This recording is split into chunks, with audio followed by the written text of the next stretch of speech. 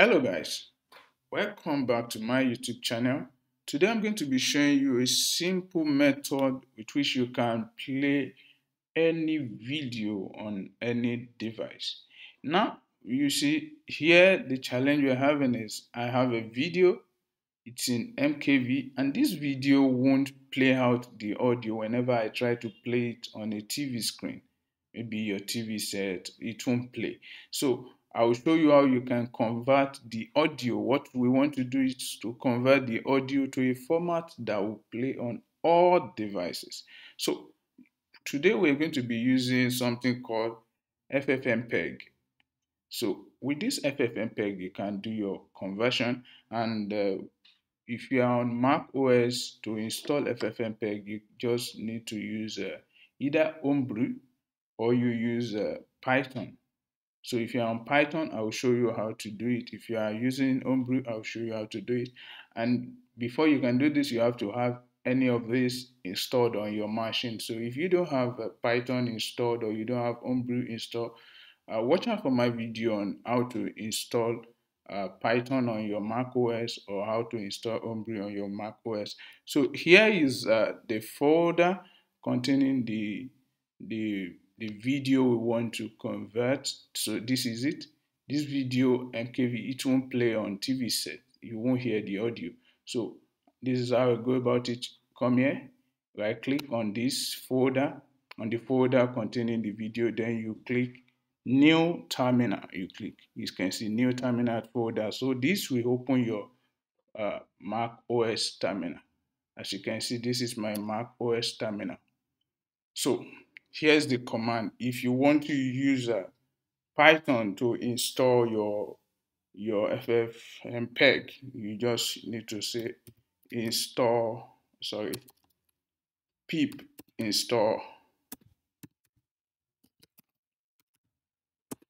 ffmpeg.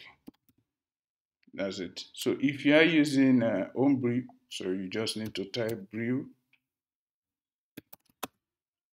install ffmpeg. So after your installation, then you can continue with the conversion, which I'm going to do. So if you are on Windows OS, you need to download the installer and install it on your system. So I already have this ffmpeg installed on my system. And how do you know that you have it? Just type ffmpeg version. As you can see, this is the version of my ffmpeg. So I have it here. So what I want to do now is to convert the file. And this is the way to go about it. This is the command line. You just type ffmpeg space -i space. Then you put this, you see, and you put the name of the file. For me, this is the name.